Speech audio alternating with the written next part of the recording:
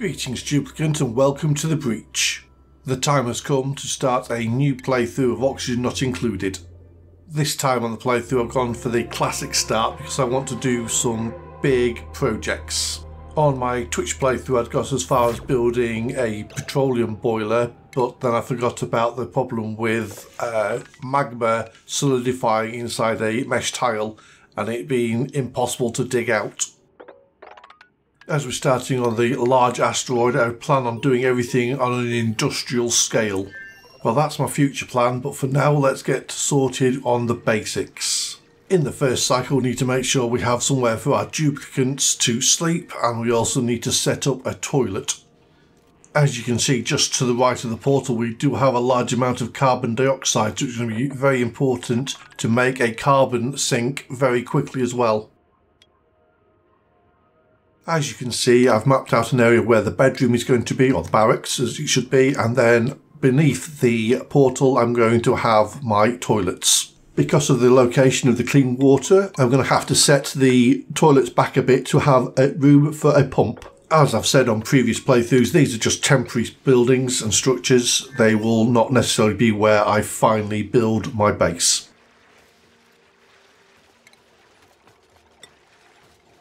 My duplicants have been working hard and have dug out an area for all the beds, but as they've dug out I've spotted a natural gas vent over to the right, which is very close to the start, which is great news for me and my duplicants. It is just a personal preference, but I do prefer using natural gas to burning coal, and I've no idea why, it's just the way it is for me. I always seem to use coal as the backup generators and never as a primary source of power. Well, it's great having the gas vent so close to the base, but I've got more pressing problems at the moment, which is digging out the toilets and a carbon dioxide pit. My duplicants have a lot of work to be doing, so while that's happening I will sort out the schedules. In the beginning I like to sort out 2 blocks for eating and using the washroom and 2 blocks for sleeping. I also prefer to spread the duplicants out over different schedules, so there's always a number of duplicants around at the same time, just in case one gets trapped.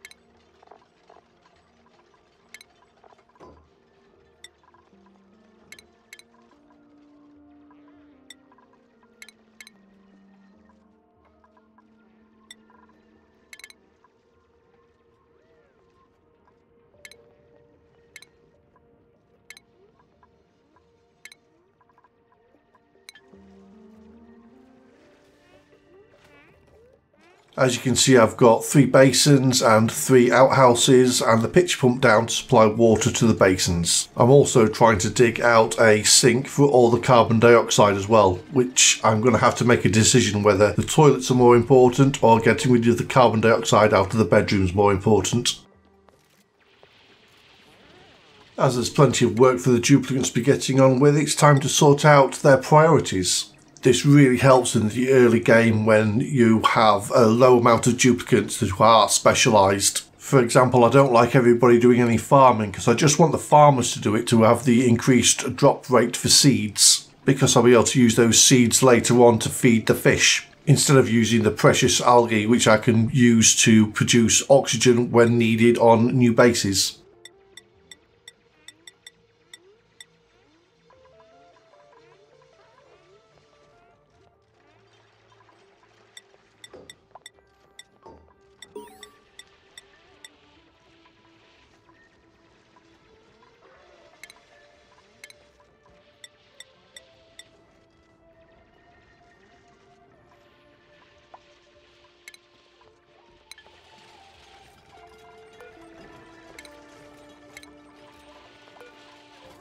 Well, the duplicants have got the first 2 basins built and we're about to start filling them with fresh water.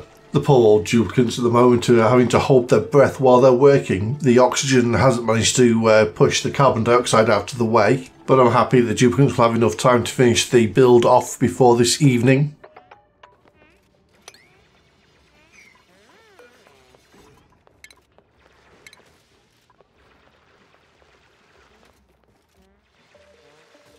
Well, we're adding another source of oxygen by exposing the oxalite, and we've also dug down to give the CO2 more place to go once the oxygen pressure increases.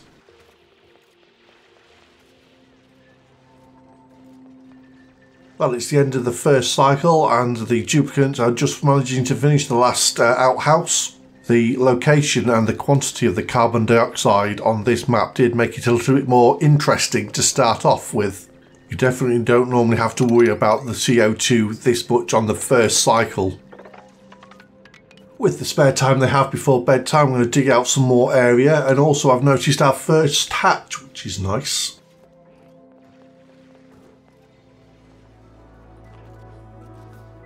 With a new cycle beginning, I've come up with some more plans. I'm going to dig out some of the levels. I'm also going to want to main oxygen pressure, so I'm building a hamster wheel next to the gate to get the light bonus. This hamster wheel will be in use until I manage to get the natural gas vent tapped and in use. With the quantity of CO2 that's already in the base, I need to make sure that I don't lose oxygen pressure at any time, or that will just quickly push low pressure oxygen out of the way and climb up the base, making the low level bedroom unusable. Through the magic of editing, let's speed this section up a bit. I want to explore and make big inroads on digging out an area for my base. This will give me the chance to see what biomes I am surrounded by, and also see if I have access to any vents and geysers like the natural gas that I've already seen. By aggressively digging out the area, it'll give me a large supply of food to keep me going, but also allows me to make plans on which biome I'm going to go and attack first. Normally the first biome I want to go for is a swamp biome to give me access to the thimbleweed for when I want to set up wastewater disposal, so I can set up a proper washroom with showers for my duplicants. Well, Harold here is looking a fine choice. Ranching and also Masterworks skill tier 3. Unconstructive, and I can't do attacking. I think it's going to be this one. Sandstone, I've got lots of that. Decorating, I've already got Harold. And Turner's got allergies, so it looks like it's going to be Harold. Thank you very much.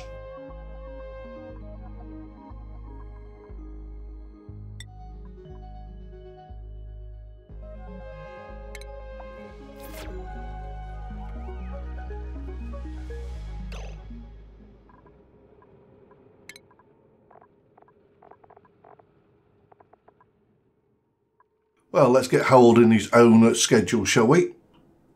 After that, we'll spend Harold's skill point. What I failed to recognise was Harold doesn't have construction. He has the Masterwork skill, but will he still be able to build stuff once I've made the actual, like, statues, etc.?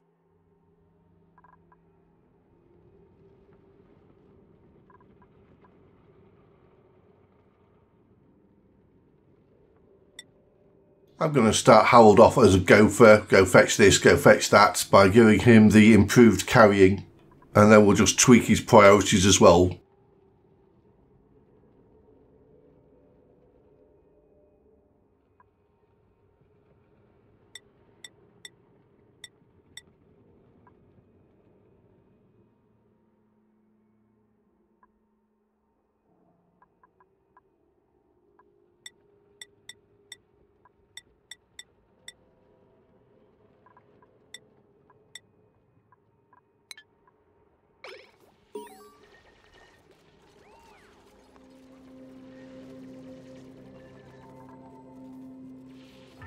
For the last quarter cycle, the duplicants have been digging out the bare bones for our base, but now it's time to work on some upgrades. For that, we need the research station.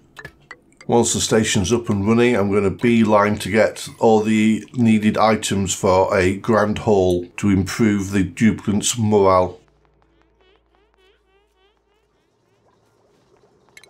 We have skipped forward 2 cycles, which is going to give us the opportunity to build somewhere for our duplicants to eat. It's not going to be a grand haul just yet. We still need to research a few more things, but we're getting there.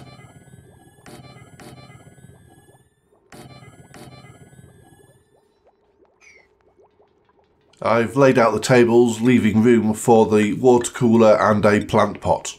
This isn't necessarily where I'm going to have my great hall in the future, but it's just a convenient place to put it for now.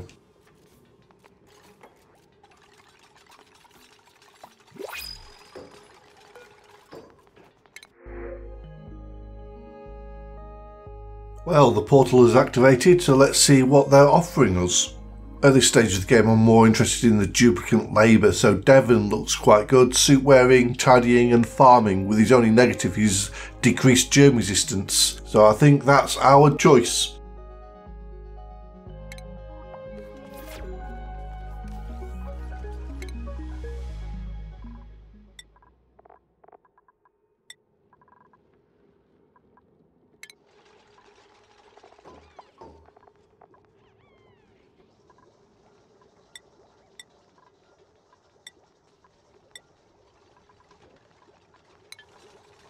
Oops, I sorted out his priorities but not his schedule. Oh well.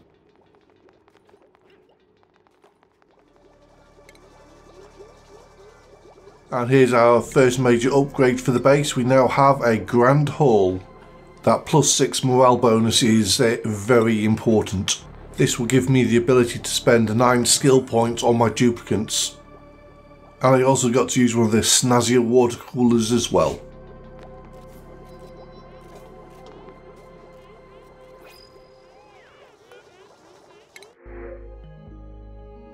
Time for a new duplicant. Well, we've got Quinn, but flatulence, Ren, bottomless stomach, poke shell could be useful but not quite yet. So it looks like Camille with operating and building. We have a mechatronics engineer.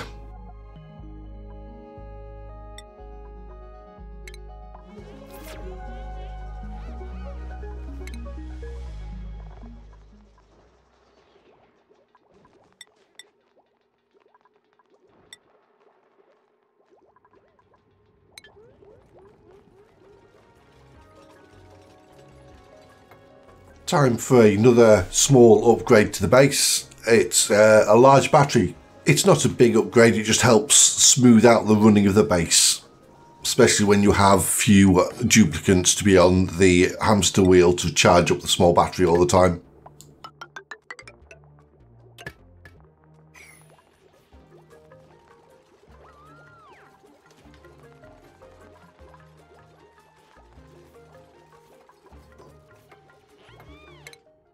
Just making sure the research queue is fully stacked all the time until we need to do a big build project.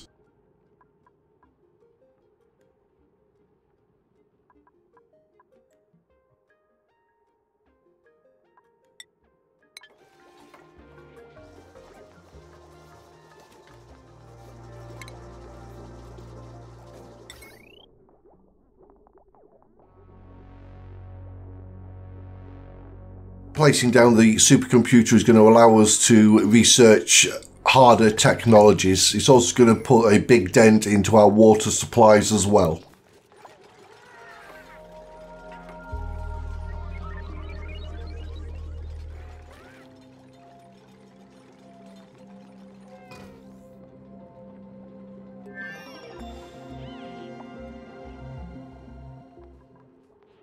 Although we have 75,000 calories at the moment, I think it's time to start phasing in some food farming. I'm building the farm tiles in blocks of 5 because I know I'll be planting mealwood seeds and I need 5 blocks to feed 1 duplicate per cycle. Frankie is a very good choice, but I'm just going to take the water this time.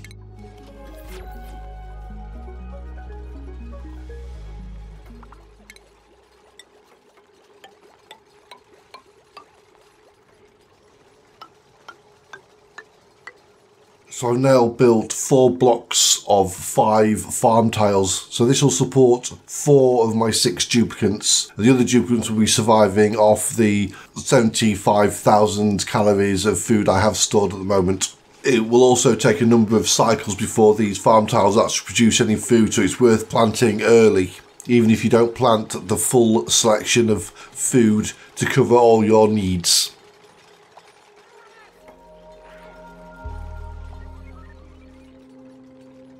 As soon as we get these mealwood seeds planted, we're starting to become more self-sufficient.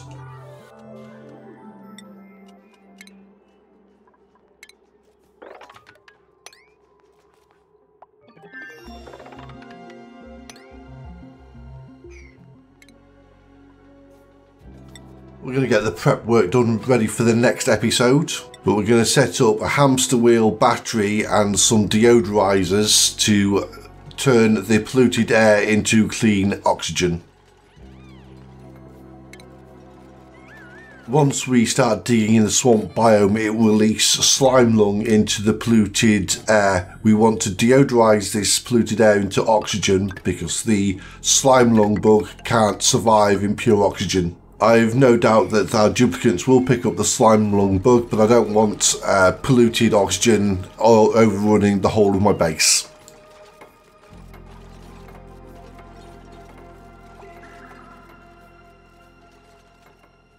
With a quick editing cut, the research catches up with us and we can build the deodorizers.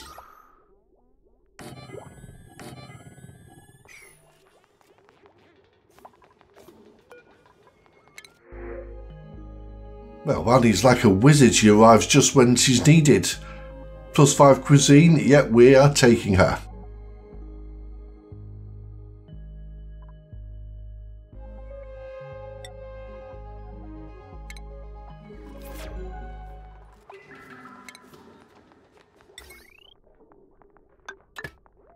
Here we are at the end of episode 1. We've completed 15 cycles and we're all ready to explore outside of the biome and attack the swamp in the next episode.